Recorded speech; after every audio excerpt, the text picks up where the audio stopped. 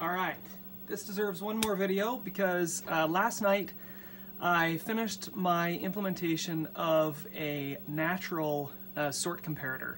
So this uses the same sort routine as in the previous video, but you can swap in multiple comparators. There's one comparator for first doing file type, then name.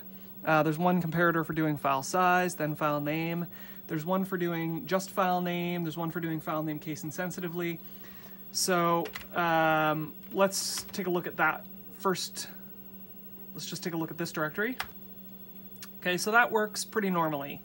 The problem is that what I discovered is in my gallery app, I had a collection of images that were numbered.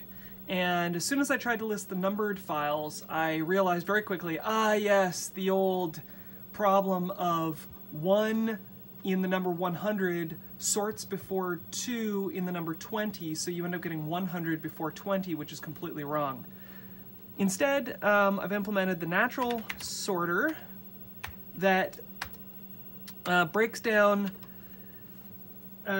components of a string into numeric strings and then compares the numeric segments together to see which one is bigger and so on.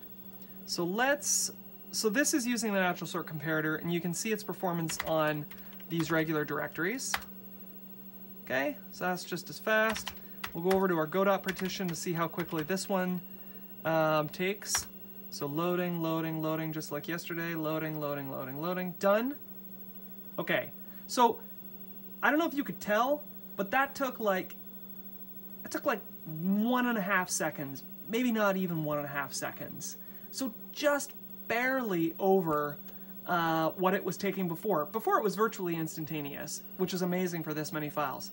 But now it's taking like just over 1 second, which is not bad considering that it's doing the natural sorting.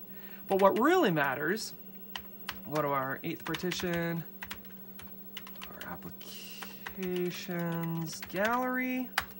So in this app, I have these folders here, so we'll go into ships.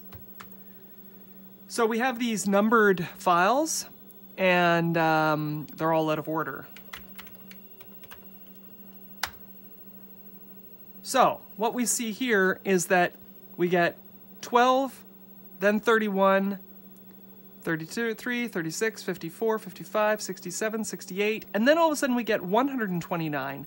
Typically these ones would sort way up here with these ones, but because they're part of a longer string, they sort correctly. So this is what we call natural sorting.